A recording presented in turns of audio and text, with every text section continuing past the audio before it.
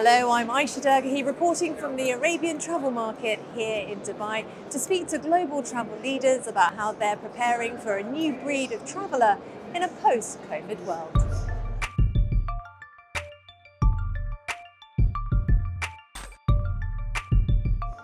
There is this breed of travelers keen to be able to go to destinations that have a respect for the environment, values around sustainability, how the environment can be enhanced and regenerated.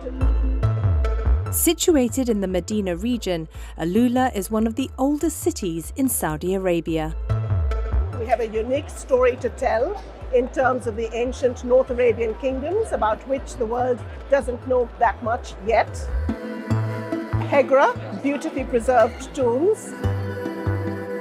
Old town, this wonderful mud brick village, but increasingly we're about the arts. Desert X, about a celebration of local and international artists and sculptures in the desert.